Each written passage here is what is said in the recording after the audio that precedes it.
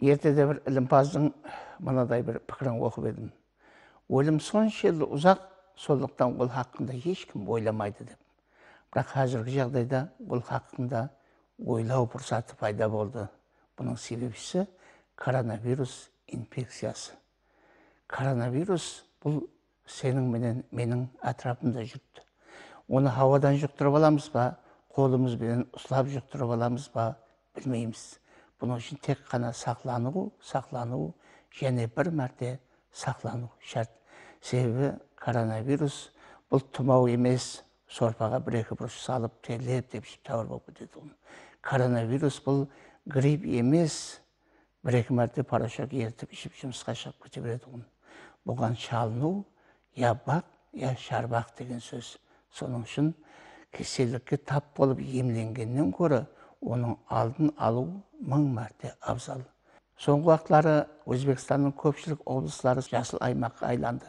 Осыған байланысты халқымыз біраз арқайласып кетті. Қазір уақытта айрым адамдар медициналық нықапты бірнеше күн тасламай тағып жүреді. Айрымдар бұл нықапты иегіне түсіріп тағып жүреді. Айрымдар болса милиция ямаса, милли гвардия уәкілдері келсе, қалтасынан алып тағып атқанын көреміз. Бұны мен кімді алдаймыз? Өзіміз алдаймыз. Милицияға сіздің нықабыңыз керек емес.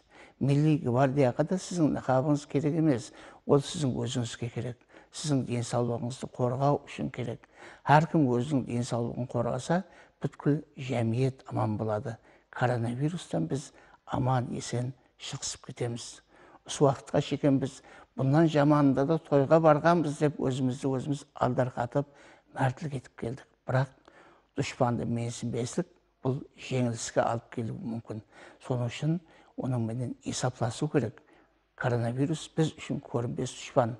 Оның менен бүгін есапласпасақ, ол ертең бізбенен есапласады.